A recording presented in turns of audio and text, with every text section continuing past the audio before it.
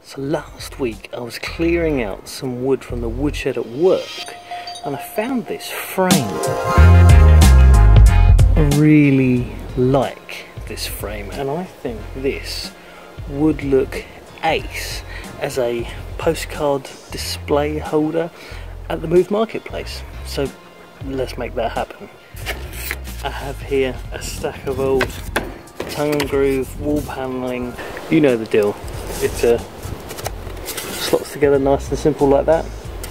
What my plan is to get the tongue and groove in the back to use as a backdrop for it, and then have a nice old string zigzag method going down it on tiny little wooden paper clips to hold the postcards in place. I think it's going to look ace. First job I've had to do is roughly mark out of these bits of excess tongue and groove if I have enough to fill the frame. I do have enough to fill the frame, so next job is staining them.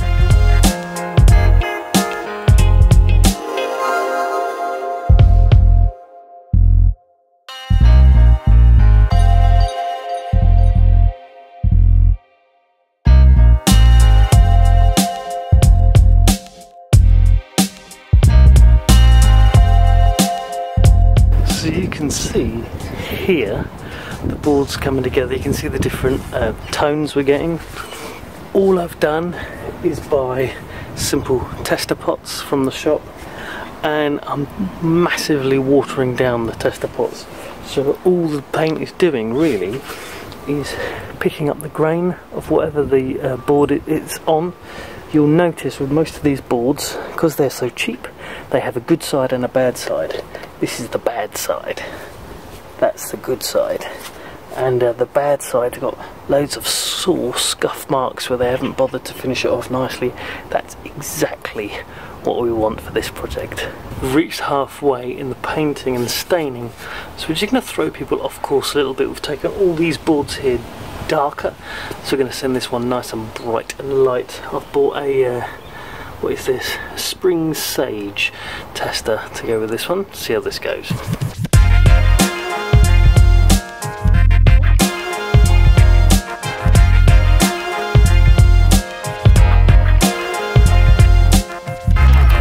Boards painted, they're now drying, and they're going to go up into the frame there.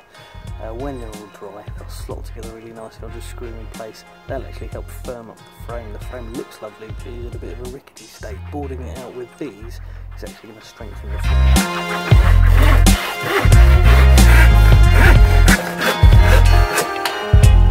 So as with all things that are made out of scraps or recycled material, having just put this in the board, in the frame here, you see some have come up a bit short, but they're still within the tolerance of the frame itself, so it doesn't matter. No one will ever know unless they watch this video. So this is the unstained side. Are you ready? Shall we look? Look at that. That is cool, isn't it?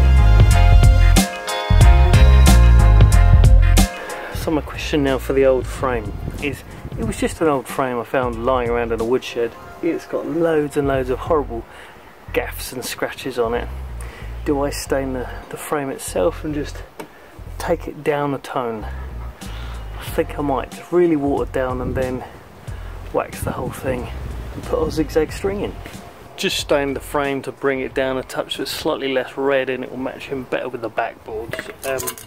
While I'm waiting for it to dry, I'm going to pinch some of my Wife's Garden string, just that really nice stuff, and I'm going to zigzag a line across it, cut it, so that by the time that's dry we're ready to put the hooks in and get the string on there.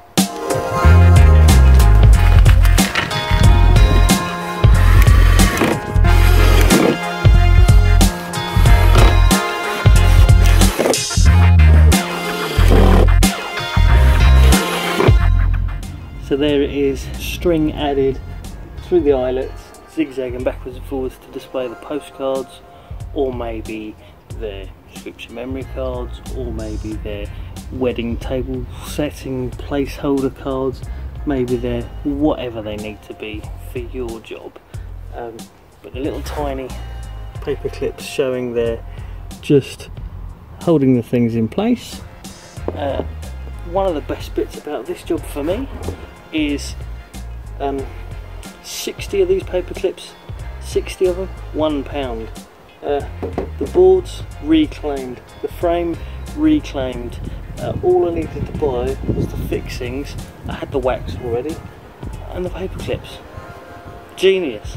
What a great thing to get, almost entirely recycled. So there you go, finished article. If you like the video, why not go ahead and subscribe? It's all free. I make these videos every Thursday on YouTube and every Saturday on Facebook. Hopefully I'll see you again soon. Bye.